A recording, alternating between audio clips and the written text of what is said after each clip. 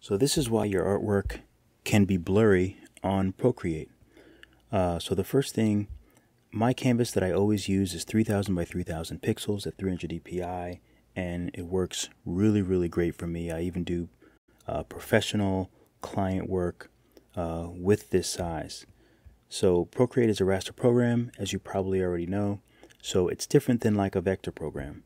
One of the things that a lot of people probably do is open up a canvas, you take your Apple Pencil, and then you start drawing. You want to draw a face or something.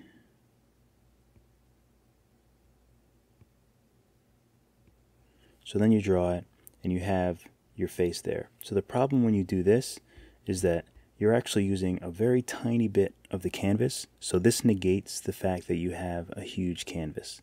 Because let's say you wanted to get rid of the background at some point in time and just export this, what you've just drawn is going to be pixelated when you see it on a different screen, because you're probably going to be seeing it like this. And also, at this point in time, you can't make it bigger, because if you make it bigger, it's going to look bad because you can't scale up. So you just have to be aware of how big you're drawing when you're drawing something in the first place. Now, the way to remedy this is just make sure you're aware of your canvas. Take a bigger brush. Let's see, I'll use the same brush. You can make your brush bigger.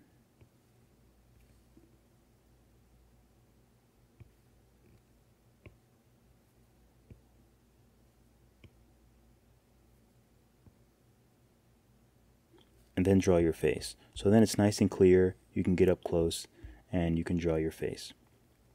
Or it's not going to be blurry. So there's a big difference between this, the lines here, and the lines here. So that's one thing. Make sure you use up all of the canvas. Just be aware of what you're going to draw and how big you need it to be. And just make sure you use all of that canvas, because otherwise a big canvas is not going to make a difference if what you're drawing is really small. Another thing are the brushes. So there's tons of different kinds of brushes here. Let's see. Oops. Let me make a new layer here. So we have that brush. We have Procreate pencil. And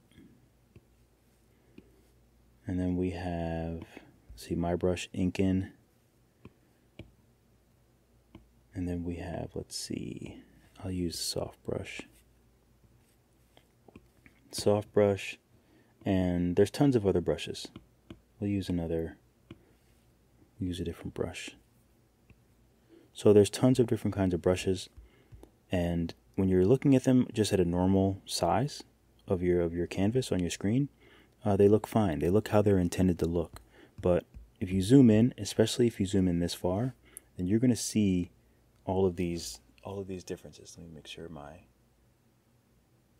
exposure is locked. So you're going to see all of these artifacts. You're going to see all the pixelation. You can see the pixelation here in the soft brush. You can see the edges here. So you can see all of these things that look bad, but this is actually just art. If you were to draw on a regular piece of paper, just like people have been doing forever, if you were to take a macro lens and look at it under the macro lens or a microscope, it's not going to be clean. It's not going to look like a vector artwork. It's going to look messy like this, because this is just naturally how it looks. Now, the benefit of this is you can't have all these brushes with these type of textures in a vector program. You can get it very clean, obviously, and you can scale, and you don't have to worry about things being pixelated and things like that. But you can't create the same type of artwork with a vector program. So even though that sounds great, that it'll never be pixelated, it's completely different. It's a completely different type of artwork. The reason why, we can do things like this and do paintings and things on a raster program like Procreate is because of the way that the pixels are, the way that it handles the gradient and things like that. So they're not one-to-one. There are certain things that you can do in the other program. There are certain things you can make in Procreate and then completely copy to a T in a vector program. Yes, but there's a lot of things that you can do in Procreate that are impossible to do with a vector program. It just doesn't work the same. It's not going to look the same. And, you know, that's just the nature of it. So you just have to be aware of what you're creating, why you're creating it, and what the differences are. Let's see, let me just clear this.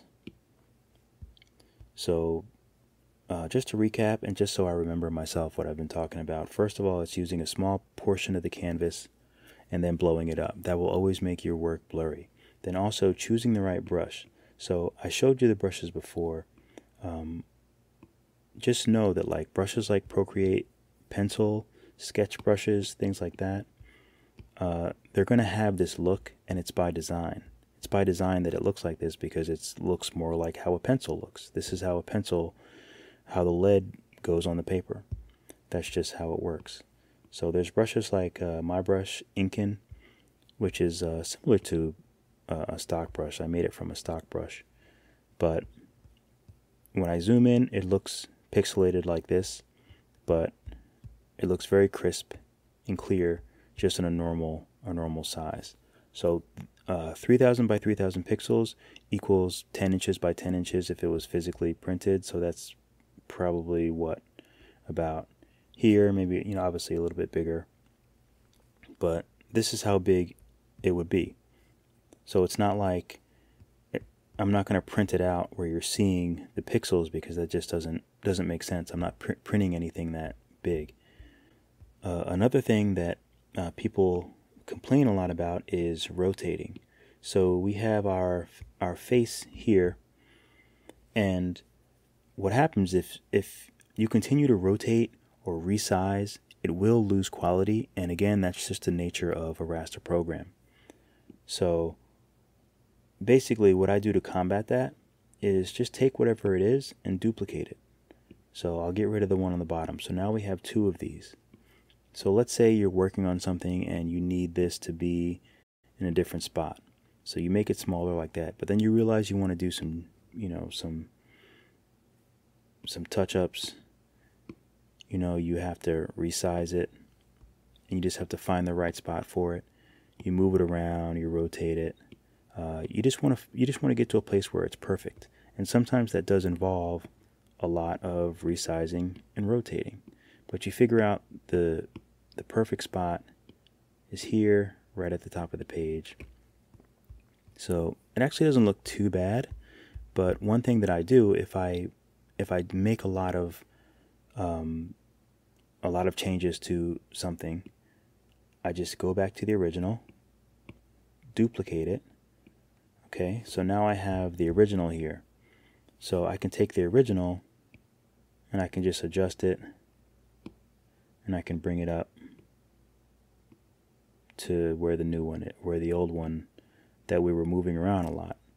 So, and I'll just get rid of the one that we did all of the changes to.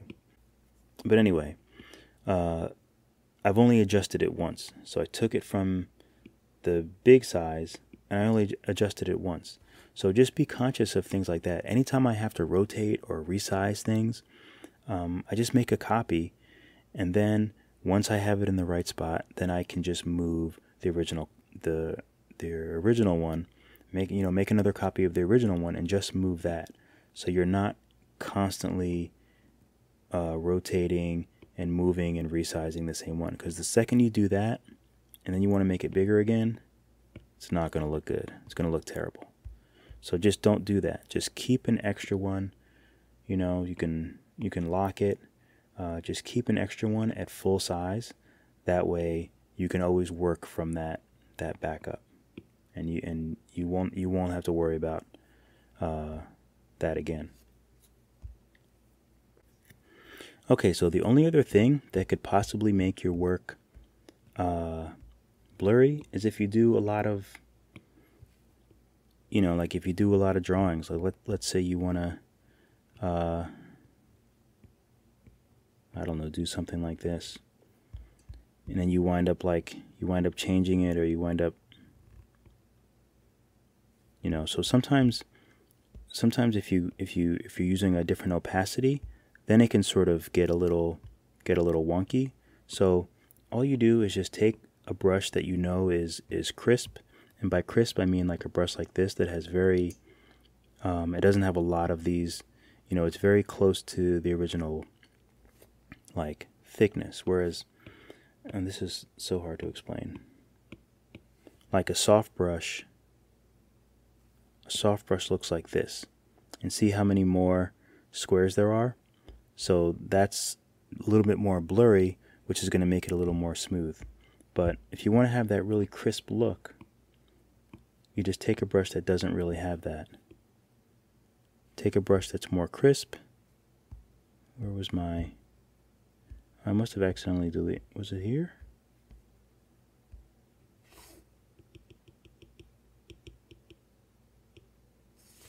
Oh, anyway. So, and you take your brush, and you can go like that. You can also use the eraser and just take a brush that's really has a sharp edge, like this, and then you can go around whatever it is that you need. Sometimes, like I've done that before, sometimes I work on something and then I have to go back and just sharpen it up by using the eraser, and I'll use butter blade or Inken, and I'll just kind of sharpen it up, whatever it is. And again, when you zoom in, it's gonna look pixelated, but that's just because it's zoomed in 1000%. It's not actually, it doesn't really affect it if you're seeing it any normal length.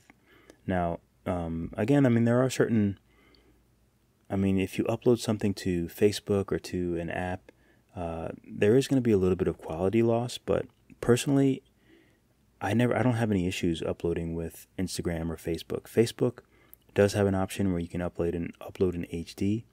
You'll lose a little bit of quality, but I've uploaded things to Facebook and they look perfect. So usually anything on your screen is going to look how it will on Facebook or on Instagram, unless you're using an older screen. Screens sometimes show things differently, and that's also just the nature of all the different screens that we see artwork on. But I upload things all the time to Facebook and Instagram, and they look fine because I use all these same things, so the artwork is nice and clear. If this was this big, and then I upload it to Instagram, and then I crop it in Instagram or in Facebook, it's going to crop it to here. So even though it still looks okay, it starts to get a little... Excuse me, I'm getting too amped up. It starts to get a little wonky once you crop it. So, and that's the only way. I believe that doesn't really change the... If you do make something small and you realize you haven't like made a backup, then just go back to the bigger one. Don't, there's going back is the only way to kind of not have it lose quality and have it go bigger again. So if you accidentally make something smaller and you realize you don't have a backup, just go back, just undo that step. And I don't believe that it resizes it again. It just brings everything back to a previous state. I'm doing a lot of talking. I think I should probably end this. I don't think there was anything else that I wanted to say. That was the main thing. But I feel like I want to show you, I feel like I need to show you like an example. Okay, so like this cat, I made it this size, and you see how big I made it because I want it to be clear if it's going to be printed. Now we can zoom all the way in and everything is going to be pixelated. That's just the nature of the art. That is what it is. But you zoom out to anything which is a normal size and it comes together to be, to be cohesive and to be pretty clear, I think. I mean, I don't think you're really seeing any pixelation or things like that. So again, just remember that just because the iPad can do it, This is abnormal. This is zoomed in to the point where you would never look at regular artwork or a regular painting this much, because if you could, it would look the same way. So a lot of times, it will come down to user error. You mean? Like, it's just something you have to just be aware of and just learn how to create things bigger, learn how to not resize and rotate things too much. That's all part of it, but it will definitely improve once you just do the things that I've told you, because that's what I do, and I don't have the blurry and pixelation issues. So I promise you, if you do that, just try to do that, just work on that, and your artwork will be a million times better, and you won't have to be worried about Procreate or using vectors or things like that. They have their applications. Their other apps have their applications where they work, but Procreate is amazing, and it's not because of Procreate that your work is blurry. It's because of your workflow and things that you're doing in Procreate that are making it blurry. So improve on that, and your artwork will improve 100%. All right. So as always, keep drawing, and I will catch you guys in the next video.